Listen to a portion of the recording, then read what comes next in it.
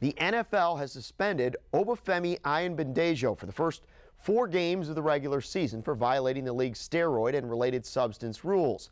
Now, the Bears knew about this violation before they even signed him. William Jackson explains why the Bears feel there's more to this story.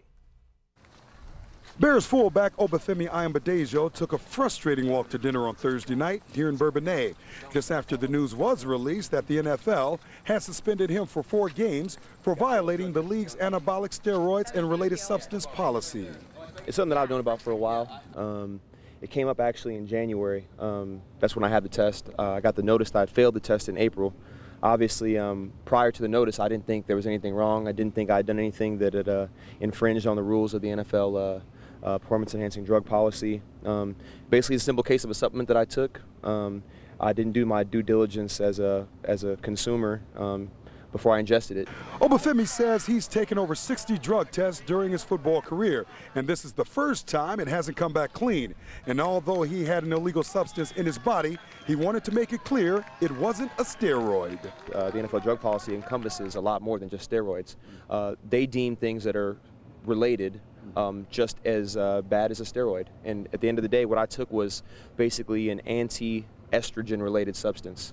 A component that was anti-estrogen, which basically means it depletes your estrogen levels. Femi says he's extremely careful what he puts in his body, but in this particular instance, he wasn't careful enough with the product he purchased over the counter. There's a lot of things that are sold over the counter that fall into the NFL drug policy that are banned.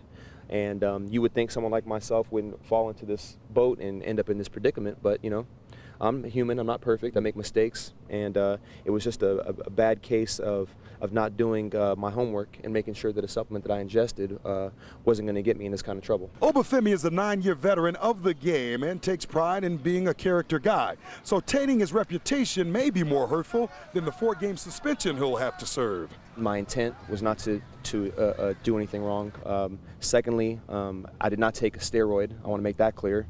And thirdly, you know, I would never do anything to embarrass my brother, my family, my kids, my friends, my teammates, the people that supported me my whole career. He's going to do everything he can to try and switch and let everybody understand that it was a mistake and he wasn't trying to cheat. We don't need to cheat. We're good enough as it is.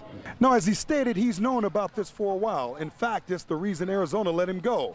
So before he signed with Chicago, he made sure he laid all of his cards on the table. He was up front right away. He told us what happened, and then we took it from there. So now we know the ruling.